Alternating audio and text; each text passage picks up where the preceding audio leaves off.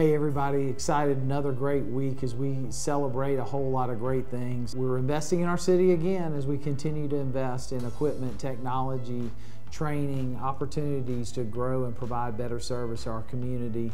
We also have a public hearing, have lots of zoning issues and others, so we look forward to everybody being part of that process and getting through it. We also will be passing Joe Taylor as a memorial to Joe Taylor, our former council member, 2 blocks of Washington Street in honor of him in downtown, which is very appropriate for him. I know he wouldn't want it, but we feel it's the right thing to do, and it's important that his legacy doesn't get lost as time continues to move on.